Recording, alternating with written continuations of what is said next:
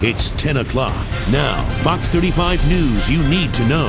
And new at 10, it is where technology and your home collide. How would you like to lock your doors and even turn on your lights all with your smartphone? Fox 35's Tom Johnson takes a look at what goes into having a connected home. The buzzword at this year's Consumer Electronics Show in Las Vegas was connected, and it seems like one of everything is. I think what we're seeing is really an evolution, which is exciting stuff to me as a geek.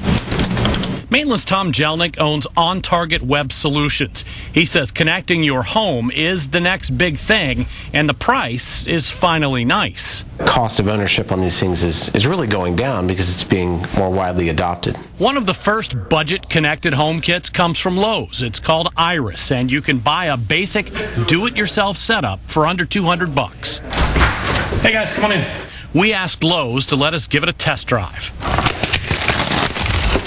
This is the Iris mainframe. The hub comes with each of the basic systems. One package has a connected thermostat and a smart plug for your lights or appliances. You can take that crock pot, you can have everything set up, and 20 minutes before you get home, you can turn your phone on, activate the outlet. It even tells you how many watts it uses.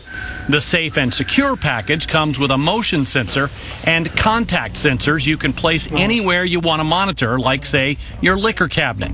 If someone opens it, intruder detected, intruder detected, you get an alert on your connected smartphone, tablet, or computer. For $200, you can also add a smart deadbolt. And if you want to actually see who's coming and going from your house, you can add one of the Iris cameras, and it will actually send a live picture to your smartphone, tablet, or computer with just a short lag. Of course, for the streaming video, you have to pay $129 per camera and upgrade to the $9.99 a month premium service. But much of Iris operates free with the companion app. Added security, peace of mind for yourself, and that's what everyone's looking for nowadays. There's really only one system comparable to Iris sold in stores right now. Staples sells it, and it's called Connect. But is it really smart to connect your house to the net? But certainly, there's always got to be precautions. You just got to be smart about it. Jelneck says it can be safe if you do it right. The first thing you need to do is lock down your home network. Every one of your personal devices that are connected to this need to be locked down with the username and a password. Bottom line, the connected home is here. Question is, are you willing to take a chance and unlock it?